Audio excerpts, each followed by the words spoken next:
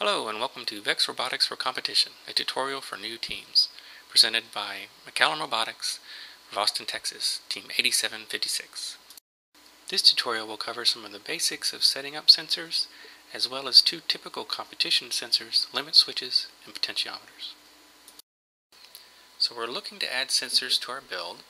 This is the same program that we left off at the end of driver control programming. As usual, I can see in my function library there's a function for the sensors. If I were to go into menu level expert, I'd see more options, and as usual I'm not quite sure what to do with this. I'm going to go to help, and I'm going to look in our functions and code examples for how to program sensors. I'll see some of the other options for sensors, but since sensor value was the one that they gave me as the most basic, let's click to there. What I'll find out is that the sensor value is an array value, and it returns the value of the sensor. So this is sort of like the VEX RT.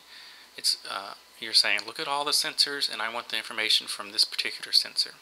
And we're going to need to set up sensors sort of like we set up the motors.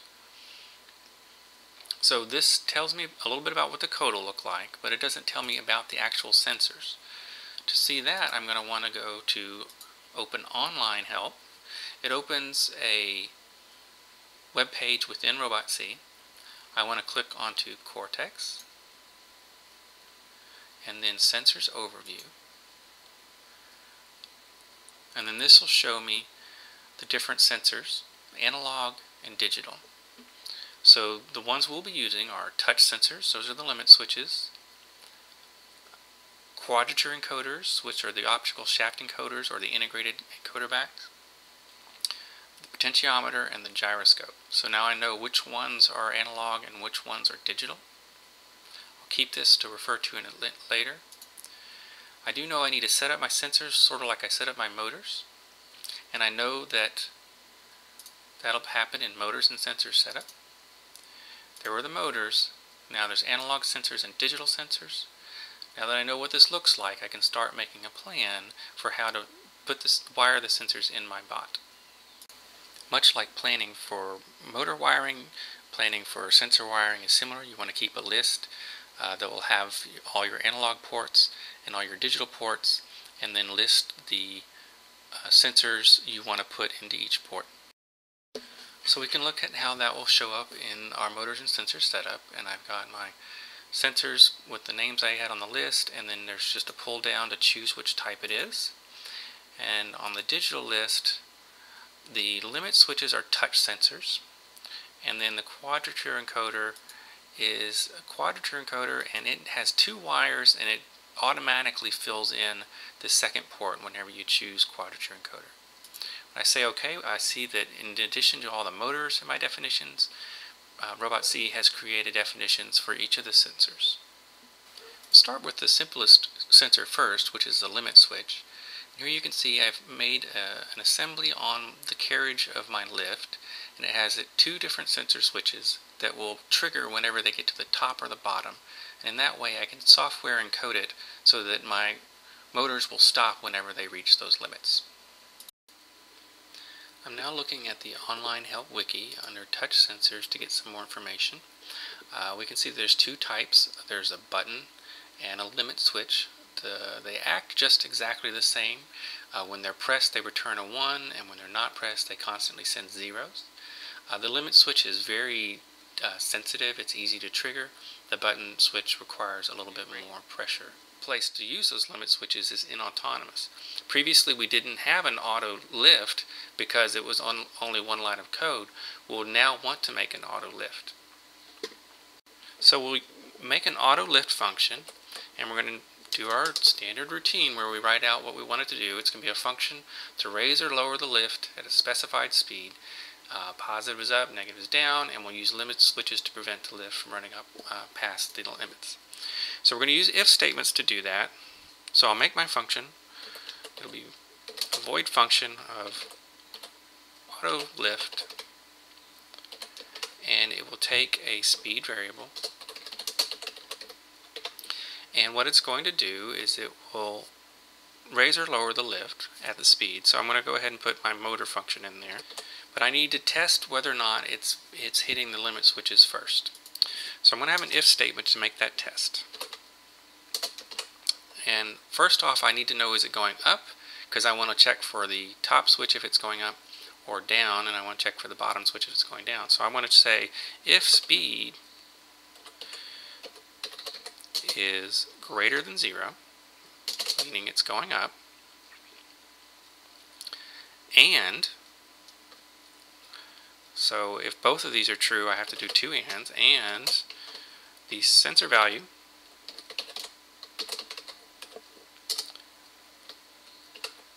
of my limit switch at the top is equal to 0, meaning it's not being pressed. So if my speed is greater than 0, I'm going up, and if my limit switch is not pressed yet, then it will run this motor speed, and I need to make an else and check for if the speed is negative. Speed is less than 0, and that means I'm going down, so I want to check the sensor value of my limit switch at the bottom. Make sure that it's not pressed. If that's the case, it will run the motor.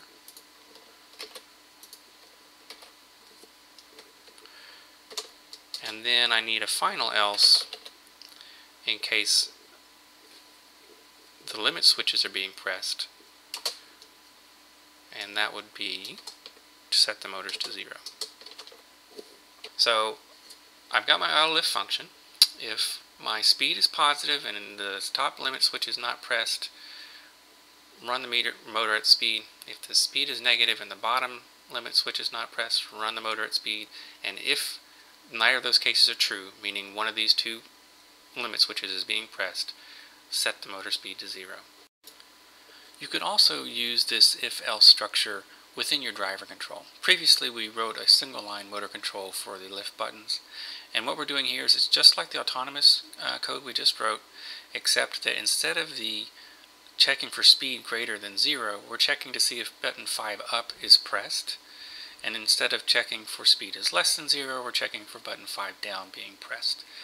And this will allow us to test this code in driver control mode, so I can show you how it's working. So if I press the down button and trigger the switch, it stops. If I press the up button, trigger the switch, it stops. If I press the down button and hit the up switch, nothing happens. Up button, hit the down switch, nothing happens. If I reach the top, it stops. It won't take a motor input. The next sensor we will cover is the potentiometer, which measures angle of rotation. I've installed one on each side connected to the main axle of the linkage system. Before we actually get to the coding, here's a quick tip about how to know how to orient your potentiometer on your robot. So here's a potentiometer. They have a limited range of rotation and can be damaged if you try to rotate them beyond that. We like to mark ours. So you'll see there's a mark on the base, and then I have a mark on the white insert. So you find the center of the rotation and mark it so that you know how to install your potentiometer. So back in the online help wiki, I'm looking at my sensor overview, and I want to get a little bit more information about potentiometers, so I click down there. It doesn't have a whole lot. It does tell me that it returns an analog value between 0 and 4095, although mechanical stops may actually limit that range. If I poke around on the internet, I'll find this other wiki at Robotics, and it has a little bit more information about it, including some comments on its range limits, which say that the potentiometer does not travel more than 260 degrees and can only move approximately 265 degrees plus or minus 5, and only electrically measure 250 degrees plus or minus 20. Taken together, these two statements let you know that potentiometers are a little bit of a special snowflake. Every one of them is slightly different, and we'll see that when we download and run our code. So I've downloaded the code, and I've gone and opened in the debugger windows my sensors, and it'll show as one of the tabs at the bottom. If you're at global variables, you can switch over to sensors. And right now the bot has the linkage arm sitting on the ground, and my right potentiometer is showing a reading of about 900, and the left is showing a reading of about 790. I carefully installed them so that they were both oriented the same direction and were near the bottom of their range but still had some room below. If I lift the arm, you'll see the number goes up. They stay more or less together, but they're slightly different, and then they reach a maximum value. So what you'll need to do is, for each potentiometer on your bot, you want to assess its range as it's installed on the bot. So you'll want to run the arm, in this case, to its limits, all the way to the bottom, all the way to the top, and record those numbers multiple times so you can make sure you're getting a decent top and bottom value for your potentiometer. I put the values into a spreadsheet so it would be easy to read what was going on. It would be fine to do more readings, but they were fairly consistent, top and bottom. And what you can see is that the right potentiometer is different from the left. It not only starts at a different level and ends at a different level, which kind of makes sense because it's just where the start position is, but the actual range of motion is a slightly different value. I also physically measured my robot to see what the actual angle of the linkage arm was when it was down and when it was up, and therefore I know the range of angles that it's moving through. And if I know that range, I can take the range from the potentiometers and find out how many units of potentiometer value it takes to make a degree, and you can see it's about 16. So up here in my header area, I'm going to put a few notes about the potentiometers. So we saw from those two wikis that their range can vary a bit, and putting this information together, we found that there are approximately 16 units per degree of rotation from a potentiometer sensor value. So what can we do with them? Here's some possible uses. We could set an upper and lower limit of the arm movement, so sort of like a limit switch, but use the potentiometer and just track its maximum value and its minimum value within the autonomous. That would be smart. Another use might be to have an autonomous function that moves the arm to a specified height or angle.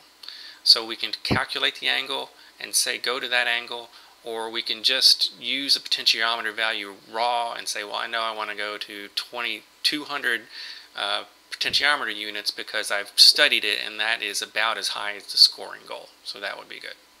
And if I'm doing those, I really don't need to use both potentiometers. I'll only be using the values from the right potentiometer. Using the potentiometers as sort of a limit switch would be a modification of our existing auto arm code. So we want to add to the function an upper and lower limit of arm movement based on the potentiometer value. We'll do that with an if statement. The if statement will check to see that the values of the potentiometer are within our range. We checked, and 870 is right at the lower limit, and 2810 is right at the upper limit. So this is saying is if the potentiometers are between 870 and 2810, then go ahead and run the motors at speed. We'll also need to add an else statement that says if the arm is beyond the upper or lower limit, so anything that's not in this range, it will stop the motors and hold still. So this would be our new auto arm function. We can pass it a speed, and we'll know that if it gets to the top of the lift, even if there's more time in the code that we gave it, it will actually stop turning because it'll jump to this else statement, which is a hold steady. Having run it a few times, I noticed there was a flaw with the auto arm function. If we're going to do it this way, where we're just testing that it's inside the range, it could start outside of that range, and therefore this function wouldn't work. So I added just a little tiny twitch of the motors so that it would get it into range if it was going in the right direction, and then it would run this code. The other potentiometer function we wanted to make was an autonomous function that runs the arms to a specified height and potentiometer value. So we're not going to tell it to go 20 inches tall. We're going to tell it to go to a potentiometer height.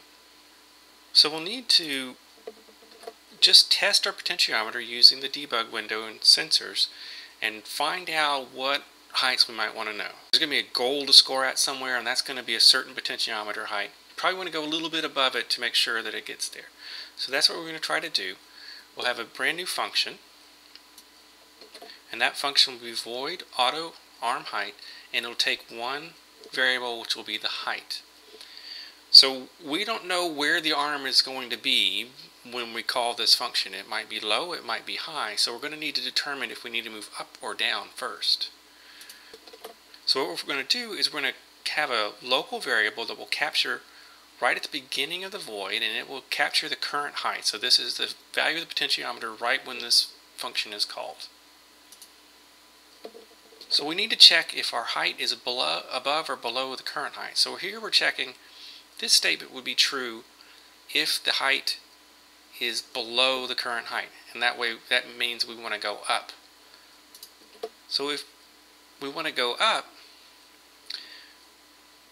we are checking in a while statement. So while the sensor value is less than height, raise the arm motor, and then once this is complete, once it is at height, you'll stop the arm motors by giving it a 20. So then we need to have an else statement that is for when the height is above and we need to send the arm down. So if we need to send the arm down, it says else while the sensor value is greater than height, lower the arm, and once it's actually at height, it will exit the while loop and go to auto arm and hold it. And that is the function. So this will send it to a height that we specified, and it will go either up or down as necessary to get there, and then it will stop. Down in the autonomous section, I've added just a tester function. I know I want to go to 2000 to reach my goal height, and I can run this in the debug window in autonomous mode and check to see how it works. We'll run the autonomous starting low.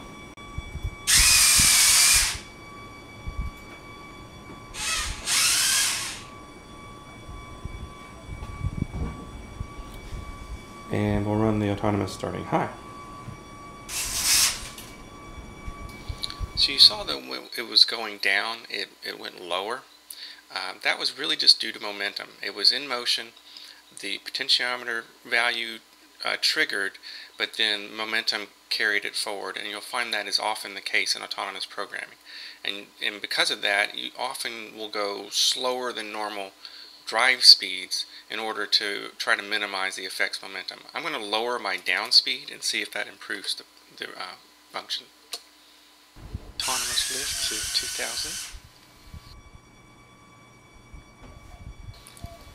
And then I'm controlling it to get it above that lift.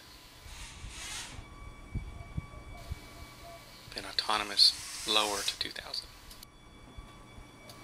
It actually took a little bit of tweaking to get it to hit really close to 2000. It tended to go about 50 past either way. I ended up slowing the arm motors command a lot, and then I added a little bit of a modification to the height so that it could try to get closer. With this code, it went to the height plus or minus about 10. Thank you for watching.